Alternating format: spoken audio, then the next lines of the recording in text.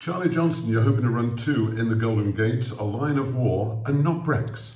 Yeah, they're 2 very nice 3-year-old horses that are in handicaps at the moment, but I would hope they'll be moving into stakes races by the end of this year. Line of War won an incredible race at Musselburgh.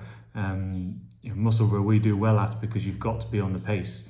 Well, this horse fell out of the stalls. He was detached last, and I'd given up watching it halfway. You just can't win from there at Musselburgh. So it was a phenomenal achievement to win from where he did. And I think stepping up to a mile and a quarter, he's a horse we're really looking forward to. And Not Brex was actually the complete opposite. He ran at York during the Dante meeting and he was miles clear of the field at the top of the straight. I thought he's going to win very impressively, and then the petrol gauge completely ran out and he got caught in the dying strides. So he's stepping back from a mile and a half to a mile and a quarter, but his form is really strong and working out well, and he's been safe for the meeting.